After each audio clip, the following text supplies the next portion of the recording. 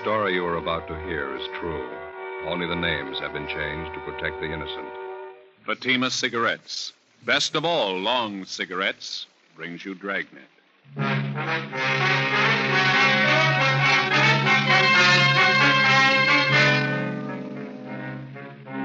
You're a detective sergeant. You're assigned to homicide detail. You go to an apartment house and answer to a shooting and dead body call. Her husband tells you it's suicide.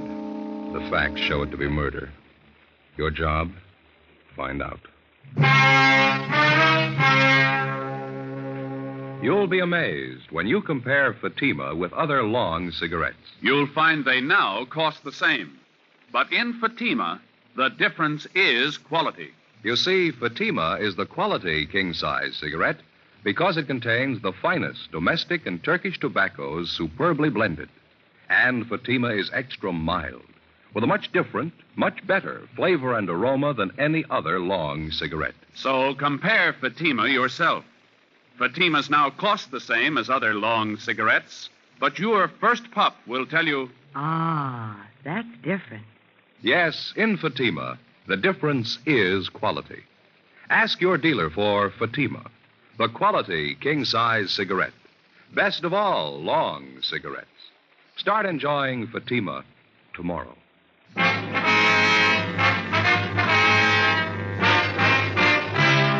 Dragnet, the documented drama of an actual crime. For the next 30 minutes, in cooperation with the Los Angeles Police Department, you will travel step by step on the side of the law through an actual case transcribed from official police files. From beginning to end, from crime to punishment, Dragnet is the story of your police force in action.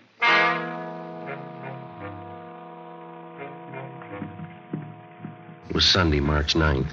It was windy in Los Angeles. We were working the day watch out of homicide detail. My partner's Ben Romero. The boss is Thad Brown, chief of detectives. My name's Friday. It was 4:35 p.m. when we got to the first floor of the Kelsey Apartment Hotel. Apartment 112. Hi, Joe. Ben. Hi, Harry. How are you? What have you got here? A woman's dead, shot through the right temple with a .45 automatic. Husband claims it's suicide. What's the name?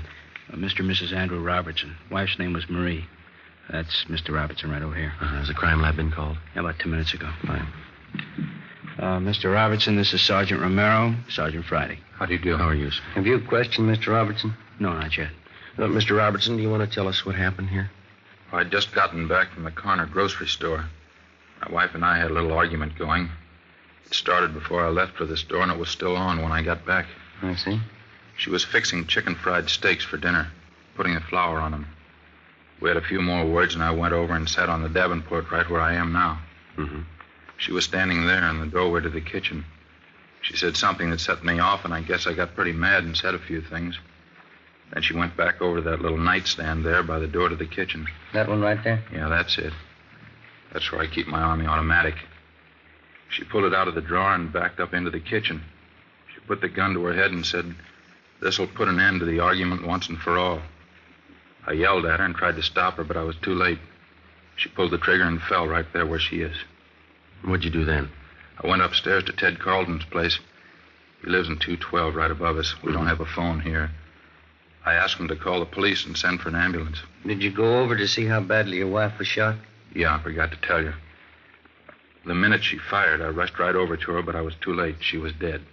Now, did you touch anything in here, move anything at all? No, sir, not a thing. I've been sitting here ever since I got back down from Ted's room upstairs. I see. Joe. Yeah. Empty cartridge casing here on the floor. Yeah. When Jones gets here, we'll measure the distance. Just a minute. We can put this saucer over till the crime lab gets here. All right. Riley. All right. Crime lab's here Friday. Lee Jones. Oh, hi, Lee. Hello, Joe. Ben? Hi, Lee. Fremont, would you mind taking Mr. Robertson downtown? We'll be right down as soon as we finish up here. Right, Joe. See you later. Thanks a lot, Harry. Let's go.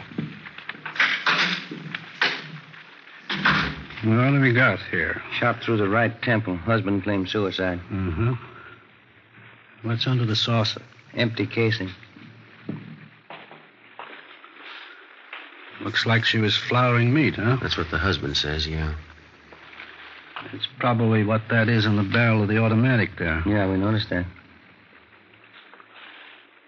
Wastebasket's sure full, isn't it? Yeah? Right tempo, huh? 45 automatic. Yeah. If she shot herself in the kitchen, how do you figure the empty casing got out there in the living room? Position of the body doesn't warrant that. That'll be Ed McGill, the photographer. Come in. Friday? Oh, Ed? Hi, Ed. Well, what you want to shoot? Why don't you get an overall of the room first and grab one in the kitchen there? All right.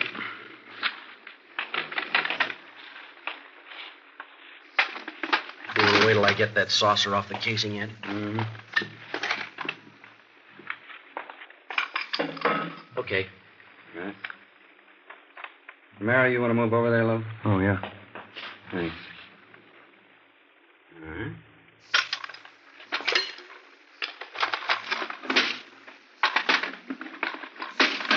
Now, you want the kitchen? Right from where you are now is good. We can get out of your way here.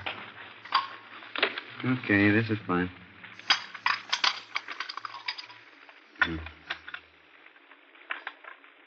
Mm-hmm. Now, right over the body. Better get that chair to stand up. Oh, yeah, here you are.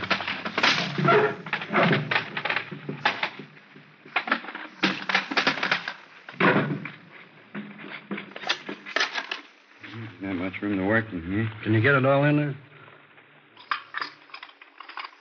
Yeah, I think so. Use the wastebasket as your outside line here and kitchen sink on the other side.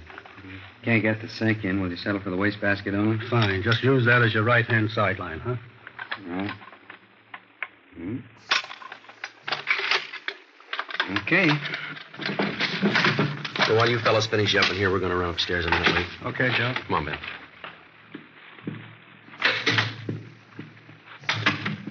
Where do you want to go first? 212? Well, that's this Ted Carlton Robertson mentioned in it. Yeah, the fellow who's supposed to have called in for him. All right, yeah. Here it is, right at the head of the stairs. Yes? Police officers. You're Mr. Carlton? Yes, that's right. Come in. Thank you very much. This is an awful thing, isn't it? Yes, sir. We understand that you're a friend of the Robertsons. Yes, I am. Have you found out anything yet? You think Andy killed her? We don't know. We haven't completed our investigation. Oh, I see. I'll bet that's the way it was. I hate to say that, but from all indications, it certainly looks that way. Mm-hmm. How do you mean? The argument, the shouting, then that single shot. I don't know, but it sure struck me that Andy did it. When did the argument start? Was it prolonged, do you know? What do you mean? When did it start? What time, do you know? This one today started about 3:30 when Andy got back from the store, but they've been arguing ever since I've known them. And how long have you known them? About 2 years. Those two never should have gotten married to begin with, if I'm any judge. Are you married? No, sir, I'm not. I wonder if you could tell us. Did Mrs. Robertson ever say anything that would lead you to believe that she was in fear of her life? Well, yes, she did. One time Andy stalked out of the apartment down there, and Marie came up here to see me. She was in tears, all broken up about it, as usual during these spats. Oh, I see. She said, I'll try to remember exactly how she put it. She said, Andy gets so mad sometimes I think he's going to kill me. What did they usually argue about, do you know? Oh, different things. This particular time that I was telling you about, I think it was over his being late for dinner. Oh, I see. Now, aside from this one instance, is there anything else that you can tell us?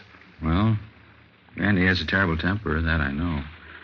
We used to go out and bowl once in a while, Marie, Andy, and myself. We had to stop. Every time he'd miss a spare, you'd think it was the end of the world. Would he usually seem to take it out on his wife? Most of the time, yeah. Although I must say I caught it a few times myself. Abusive language. She really carried on over nothing at all. Mm-hmm. Did Robertson leave his wife home alone much of the time? No, not any more than usual. Seems like he always wanted to get home just so they could argue. Everybody in the apartment house knows about him. So you said that Mrs. Robertson came up here after that one particular argument, is that right? Yes, sir, that's right. Well, did she come up here often? No, not very often. Just when she was unusually upset and her nerves were on edge. But only then when Andy would rush out mad. Well, do you know whether or not Robertson owns a gun? Yes, I believe he does. As a matter of fact, I know he does. One night we were having trouble with prowlers, and he came up here with his automatic. I see. Later on, I think I asked him where he got the gun. He said from the Army. Is there anything else you can add, Mr. Carlton? I was the one who called the police. You knew that. That's what we understand. Didn't Andy tell you? He came up here right after the shot and asked me to call the police for him. They don't have a phone. Well, exactly how did he tell you? What do you mean? Well, what were his exact words? Can you remember them? Well, he said, my wife's shot. Call the police and get an ambulance quick. And what was your reaction to this? I'd heard the shot, so I wasn't too surprised. But when Andy came running up here, I knew before he said a word. You could tell just to look at him. You could tell what? Something was wrong. I had a hunch all along that this might happen someday. What's that? That Andy had killed his wife. Ben and I continued questioning the various neighbors in the apartment building. Their stories all matched in every detail. The Robertsons had been known to argue, quite frequently and quite loud. None of the neighbors could definitely say that they had ever heard Andrew Robertson threaten his wife. All of them volunteered it would be entirely possible. We put in a call to R&I. We found that there was no previous record on Andrew Robertson nor his wife, Marie. Before Lee Jones had finished his investigation, latent fingerprint men had arrived, and the men from the coroner's office were standing by for removal of the body. We canvassed the neighborhood and checked with the various merchants in the area. They could shed no further light on the death of Marie Robertson. The coroner removed the body from apartment 112, and Lee Jones continued with his investigation. Ben and I returned downtown for further interrogation of the suspect. Everything I've told you was the truth. Would you mind going over it just once more? All right. We had our quarrels and arguments, and I guess some of them were pretty bad, but I'd never do a thing like this to Marie. Well, you don't seem very upset about all this, Robertson. I'm not crying, if that's what you mean. I'm sorry she had to do it. Tried to stop her, but there was nothing I could do. Well, you seem to be taking all this pretty well under the circumstances. I don't know if I can explain how I feel about it. You see, Marie and I weren't too happy the past couple of years. We've been married 8 years, and I guess from the start we never could hit it off. Did you used to argue quite a bit? No, not at first we didn't. It just seemed that we've drifted apart the last couple of years. We seemed to fight all the time over nothing at all. I honestly believe we fell out of love. Well, would you mind telling us again exactly what happened this afternoon? First of all, I got up. I always liked to sleep on Sundays. She asked me to go to the store. That started the argument. She knows I don't like to go shopping, but it seemed like she was always forgetting something, and I'd have to go. Mm-hmm. When I got back from the store, she was making chicken fried steaks for dinner. Mm-hmm. She was putting flour on the meat. We argued back and forth for a minute, and then she stepped into the living room. I went over and sat on the Davenport. All right, go on. We had a few more words, and she went over to the small nightstand by the kitchen door and took out my Army automatic that I kept in there. She backed up into the kitchen and pointed the gun at her head. Yeah. She said this will end the argument once and for all. As I said, I was on the Davenport about 12 feet away from her. I yelled at her. What'd you say? I said, Marie, put that gun down. It's loaded. Before I could reach her, she pulled the trigger. Then what'd you do? I rushed over to her, but it was too late. She was dead. Mm-hmm. What happened then? We don't have a phone, so I rushed upstairs to the apartment right over us, Ted Carlton's. I asked him to phone for the police and the ambulance. Did you tell Carlton about your wife? Yes, I did. I told him she'd been shot. Then where'd you go? So, just like I told you, out of the apartment, I went back downstairs and waited in the living room for you people to get there. Did you go near your wife's body? No, I did not. Did you always keep that gun loaded? Yes, I did. I always kept it loaded and actuated. The shell in the chamber, but I kept the safety lock on. Marie knew how to operate the gun because I showed her for when I was out late. Mm-hmm. She wasn't strong enough to actuate it, but she could work the safety. Did your wife ever try to commit suicide before? Not to my knowledge. Mr. Robertson, you sure that everything you've told us is the truth? It's the absolute truth, every word of it. Well, sir, here's the way it looks to us. We think you killed your wife. I didn't. Let us lay out a few things for you. We talked to your friends and neighbors in the apartment house. We have people who will testify to the fact that your wife was afraid that you might kill her. She told one man that. It isn't true. I don't know what she may have told somebody, but I didn't kill her. It's a known fact throughout the entire apartment building that you and your wife had violent quarrels. The kind of arguments, from all reports, that could easily lead to something like this. I told you we argued, but I didn't kill Marie. I couldn't do a thing like that. Mr. Robertson, we've made a preliminary investigation of your apartment. You say your wife killed herself. Let me show you some of the flaws in your story here. All I can say is what I've told you is the truth. I didn't kill her. Now, you told us that your wife went to the nightstand and got the gun. That's right. How did she pick up the automatic? How do you mean? Well, how'd she take it from the drawer? Like anyone would pick up a gun? By the butt? She picked it up like anybody would who was going to use it. And you're sure about that? Positive. She didn't touch anything but the butt. Well, she had part of her hand on the trigger. Well, we know that, but she didn't touch any other part of the weapon. She did not. She didn't have time. Well, then how do you account for the fact that we found traces of flour on the barrel of the gun? Well, sure, she was flouring meat. Well, how did the flour get on the barrel? I don't know. Well, isn't it true that when you approached her with the automatic pointed at her, she tried to ward off the shot with her hand? Now, isn't that how the flour got on that barrel? That isn't true. Now, you said your wife was putting flour on some steaks. That's right. How do you account for the fact that we didn't find any flour on the butt of the gun where it belonged? Or on the drawer of the nightstand, where you say she first picked up the automatic? Well, I can't answer that. I don't know what all this means. Well, it means that unless you've got some kind of explanation, we have to assume that you're lying, that you killed your wife. I don't know how to explain all these things, but I didn't kill her. Mr. Robertson, you say you were an Army man. Isn't that what you told us out at the apartment? Yes, I was a sergeant in the Army during the last war. What outfit were you in? I was an instructor in sidearm weapons at Santa Ana Army Air Base. Then you'd be somewhat of an authority on the Colt .45 caliber automatic pistol, wouldn't you? I guess I would, yeah. That was one of the weapons I instructed in. You'd know all about the system of ejection employed by the Colt Company on their .45 automatic. Yes, I would. The empty casing ejects to the right, up and back. Is that correct? Yeah, that's right. In other words, if you were pointing a .45 at me and you pulled the trigger, the empty casing would eject to your right, up, and fall on the floor to the rear on your right side. Is that right? Yeah, that's where it would end up. You still maintain that your wife shot herself? Yes, I do. Where was she standing when she pulled the trigger? As I told you before, in the kitchen. How was she standing? What do you mean? Which way was she facing? Well, let's see. Facing me. Yeah, that's right, in the kitchen with her back to the sink, facing out toward me. And where were you? On the Davenport in the living room, facing her. Now, bearing in mind what we've already discussed and agreed upon concerning the ejection system of a .45, how do you account for the fact that the empty casing was found in the living room, 6 feet and 4 inches from the kitchen? Well, let's see. I'll figure it for you. The empty casing should have been found on the floor of the kitchen, somewhere to the right and rear of your wife. Isn't that about it? I don't understand. Why are you trying to prove me guilty? I've told you, and I swear to you, I didn't kill my wife. Well, it'd be a physical impossibility for that empty casing to have landed anywhere but in the kitchen if your wife had pulled the trigger of that automatic. Now, how about that? What can I say? Please believe what I'm telling you. I didn't do it. Not according to the evidence.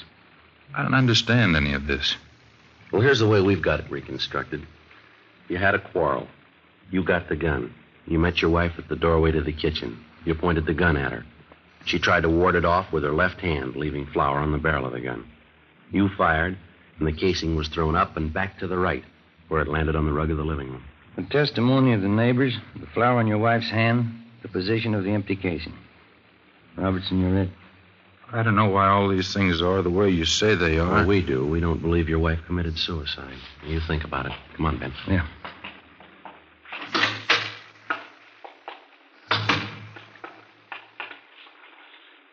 Well, what do you think?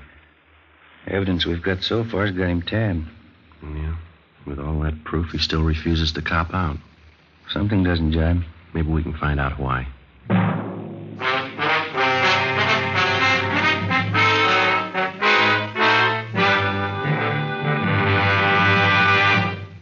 You are listening to Dragnet. From beginning to end, Dragnet is the authentic story of your police force in action. Now, from beginning to end, the Fatima story. Actual convincing proof that in Fatima, the difference is quality. Quality of tobaccos. The finest domestic and Turkish varieties, extra mild and superbly blended to give you a much different, much better flavor and aroma. Quality of manufacture. Smooth, round, perfect cigarettes, rolled in the finest paper money can buy. Manufactured in the newest and most modern of all cigarette factories. Quality, even to the appearance of the bright, clean, golden yellow package, carefully wrapped and sealed to bring you Fatima's rich, fresh, extra mild flavor. Because of its quality, its extra mildness, its better flavor and aroma, more long cigarette smokers are now insisting on Fatima than ever before. So if you smoke a long cigarette, compare Fatima. You'll find they now cost the same. But your first puff will tell you... Ah, that's different. Yes, in Fatima, the difference is quality. Insist on Fatima. start enjoying the quality king-size cigarette, Fatima. Best of all, long cigarettes.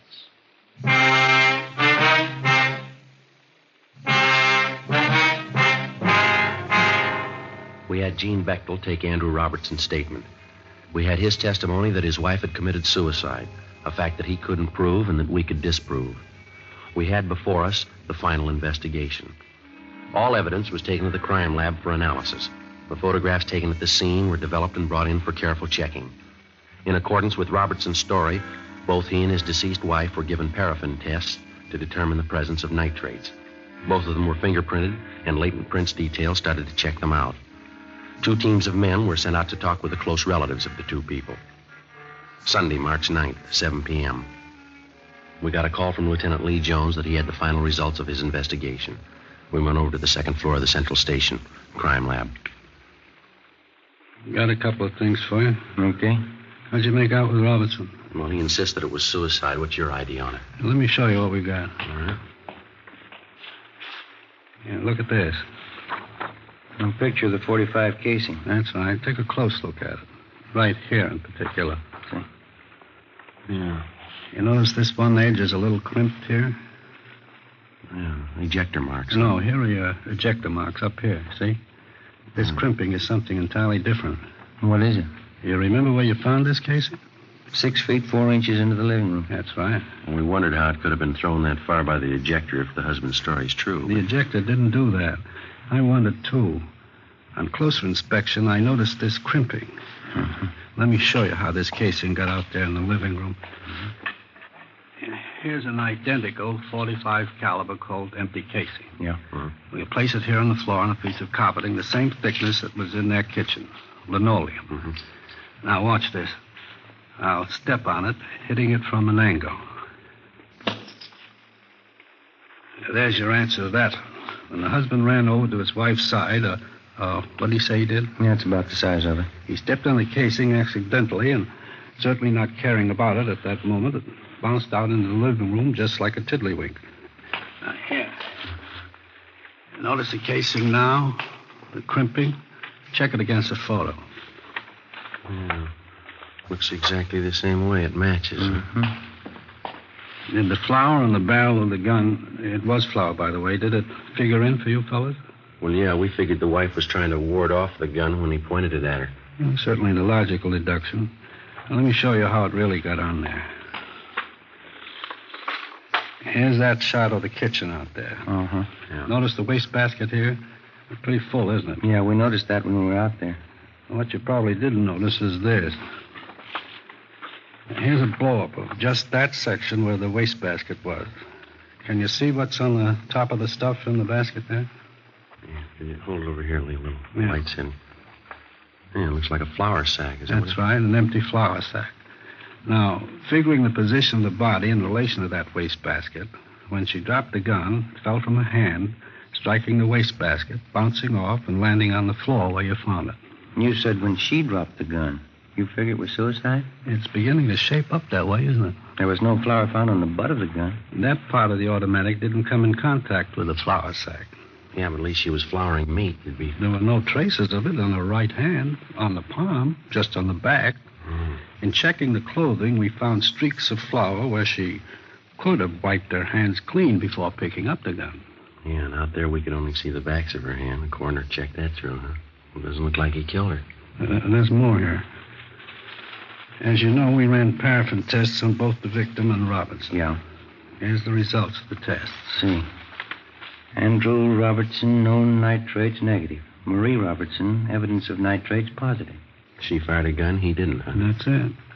There's something else. Here's the report from latent prints. Smudges. One good thumbprint, right hand, belonging to Marie Robertson, indicating she was the last one to handle a weapon.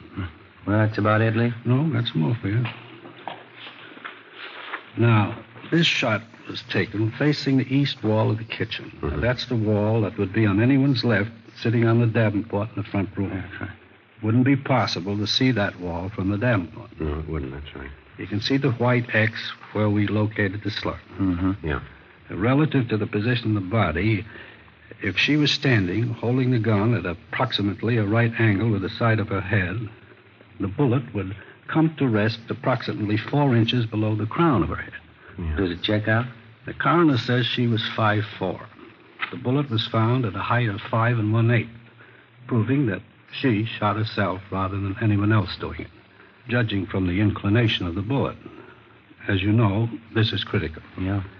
From what it's worth, the condition of the wound indicates that it was inflicted from extreme close range. Fair point when you consider that most people wouldn't submit to being shot from close range without a struggle or unless taken by surprise. And from all reports, we know she wasn't taken by surprise. Well, that's it, fellas. That's all we have. Well, thanks, Lee. It's sure enough. Crime Lab, Jones. Yeah, right here. Just a minute. Either one of you. All right, Lee, I'll get it, huh? Thanks. Friday. Oh, hi, Harry. You did, huh? What's that? Mm-hmm. Yeah. Do you have the letter with you? It does, huh? Yeah? Yeah, right, Harry. Thank you very much. Bye. Harry Fremont. He just left Marie Robertson's mother. What'd she have to say? Well, Fremont says she gave him a letter. He's on his way in with it now. It was written by Marie Robertson. Says something about taking her own life. Her mother says that the husband couldn't have done it. Says the daughter's shown indication in the past of wanting to take her own life. Well, that about cinches it. Makes you feel kind of good, doesn't it? Yeah. Finding a man clear on a charge instead of having to hang him up. Come on, Ben. Right. Where you headed? Back cross street. Wait till I get my coat. I'll go with you. What for? I want to see him, too, when you tell him.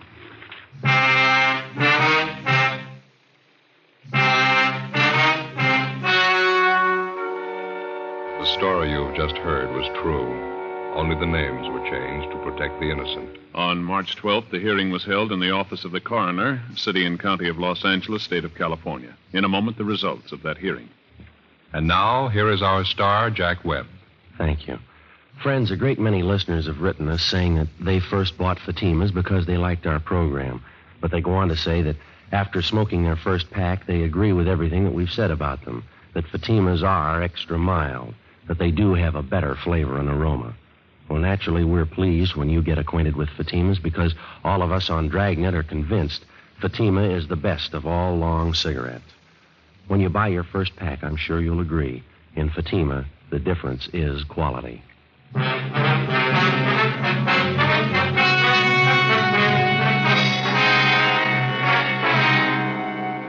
Andrew William Robertson was immediately released from custody. A 510 form was made out, exonerating him from any complicity in the death of his wife. Ladies and gentlemen, Mr. James M. Fox, president of the Southern California chapter of the Mystery Writers of America. The Edgar Allan Poe Awards of the Mystery Writers of America are made each year for outstanding contributions in the field of mystery. This year, by a nationwide vote of 300 professional mystery writers, the radio award goes to Dragnet for consistent excellence in the use of the medium in the best traditions of our craft. The Mystery Writers of America are happy to present their Edgars, statuettes of Poe, to Dragnet's Jim Moser, who writes the scripts, and a duplicate statuette to Dragnet. Congratulations, Mr. Moser.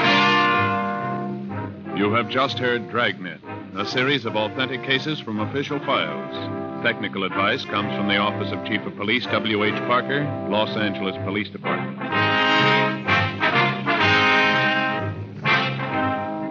Fatima Cigarettes, best of all long cigarettes, has brought you Dragnet, portions transcribed from Los Angeles.